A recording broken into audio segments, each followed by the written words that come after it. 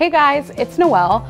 In my last few videos, I taught you how to start a bullet journal and showed you some awesome ways to customize it.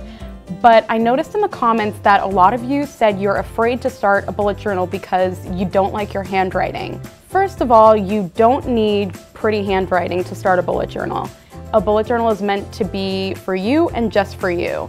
So even if your handwriting is chicken scratch, as long as you can read it, that's all that matters. But with that said, I know that growing up, there were some things about my handwriting I definitely wanted to change. So here are some cool tips on how to improve your handwriting.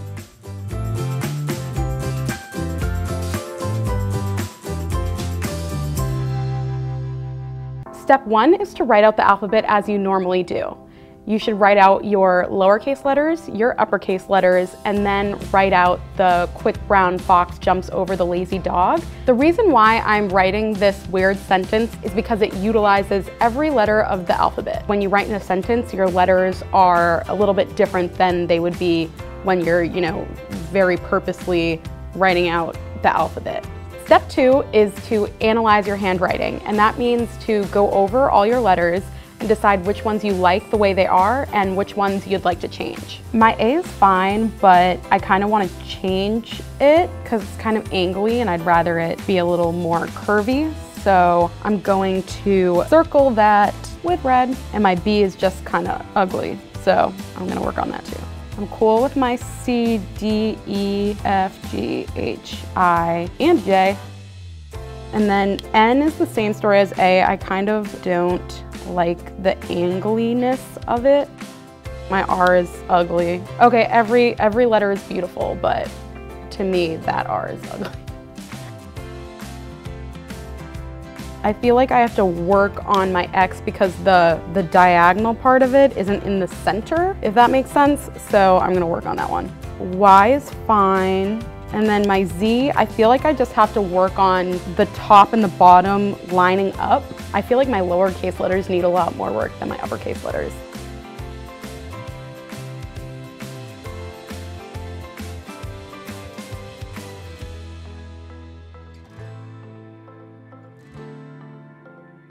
And like I said, the sentence letters are a little different, so you should also analyze your letters that are in a sentence, because when you're writing quickly and thinking about the words rather than the letters, your handwriting becomes a little messier. I have to kind of work on this transition right here.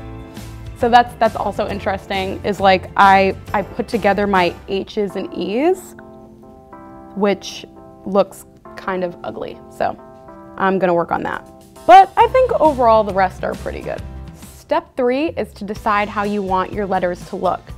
And you can either want to change something really small about your letter, like for my D, I just want to make the lines on the side a little, straighter.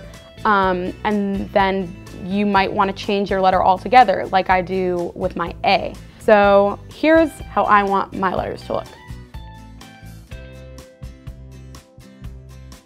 So I'm just going to highlight my new and improved letters in green so that I can reference them as I'm practicing later.